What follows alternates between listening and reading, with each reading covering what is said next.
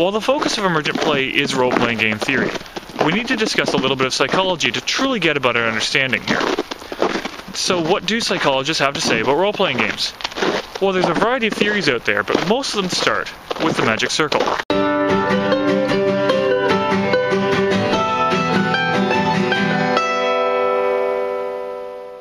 So the concept of the magic circle comes from a Dutch historian called Johan Huizinga.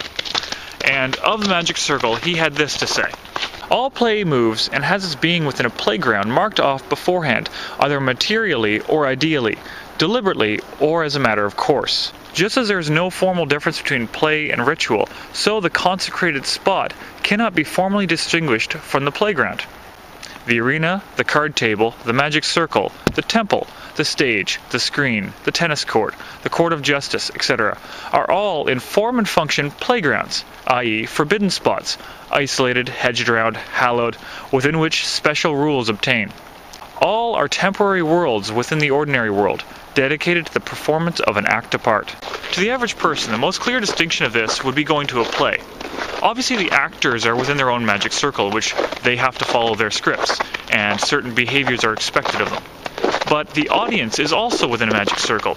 They have the magic circle of accepting to believe what they are seeing on stage, and realizing that whenever there's a cut between sets and the curtain has come down and the set has changed, that the wall has simply turned around, but they pretend that they are now looking into a different world.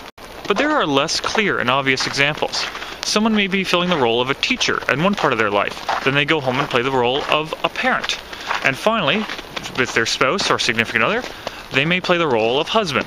Of course, there are game examples. In most classic Dungeons & Dragons games, you are accepting that you are living in a fantasy world with its own rules. You will accept that there are dragons, you may not accept that a level 1 fighter can kill one.